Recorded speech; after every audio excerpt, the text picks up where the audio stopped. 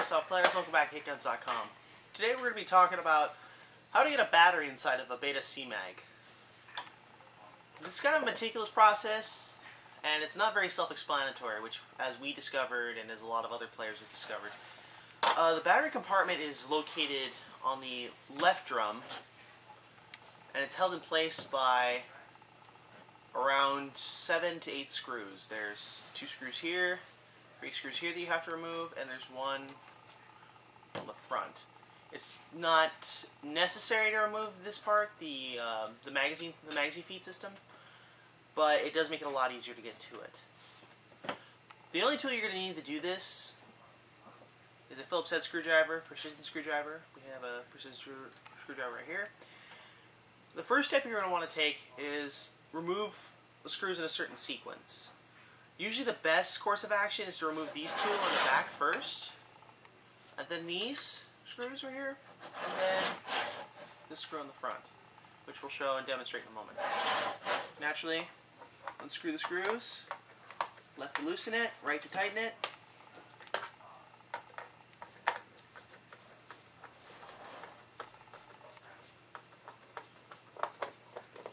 Okay, once you have one screw in position, don't lose your screws, put them in a tray, line them up in a row, do whatever you feel is most comfortable.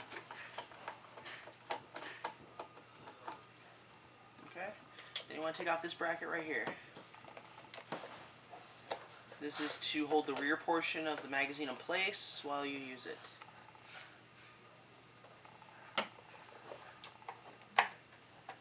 You don't necessarily need to remove all 3 screws, but if you want to, or if you're a perfectionist, then you can do so. It's not going to hurt it, not going to harm it. You just turn this to the left here for the sake of speed. Then you want to take off the front screw. It's located right here at the very bottom.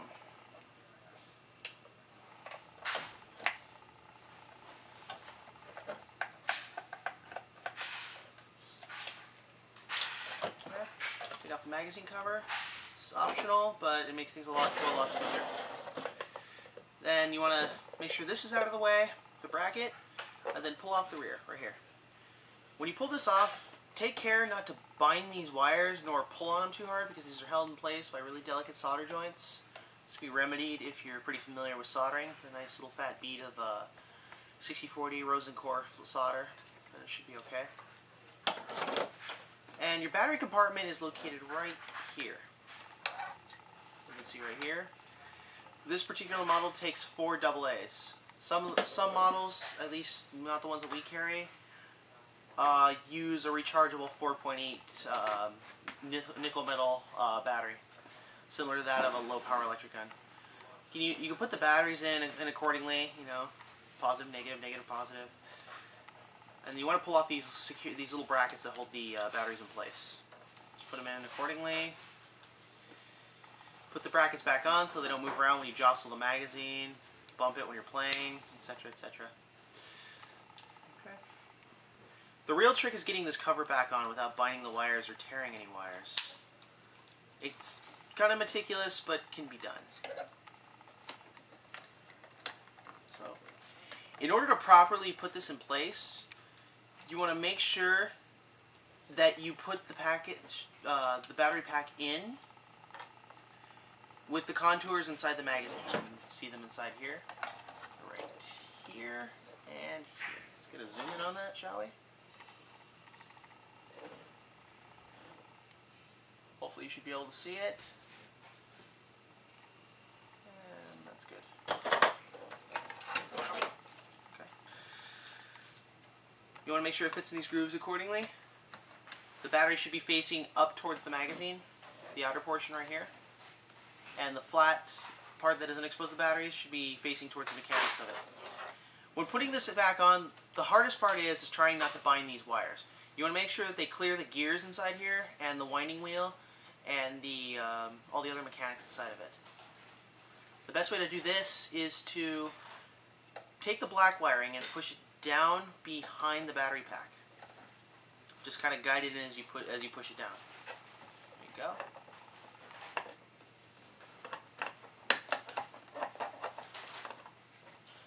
Again, as you can see, we're having problems trying to get it in without it binding.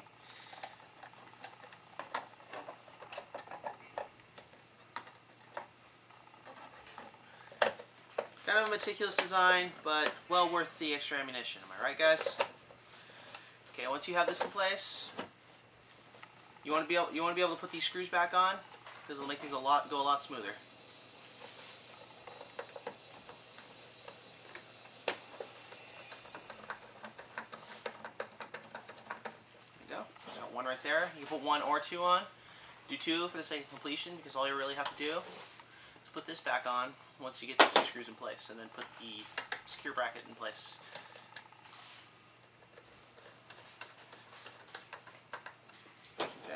Once you have these secured, do the step I just mentioned. Make sure that the front portion, this part right here, faces towards the front of the magazine. It should be the part where it kind of bows inwards, you can see like that. You want to make sure this end goes on this way. There's also a hole right here, helping you find a sense of direction. Okay, see that hole right there? Good. Alrighty. I'm going to just slide that on. There you go. Fits right in place. Then you want to put the rear bracket back on. If you did what I did, it's only 2 screws. They're pretty distinguishable from the other two. Just put this style screw right here, which has a broader head on it. You want that to go towards the center.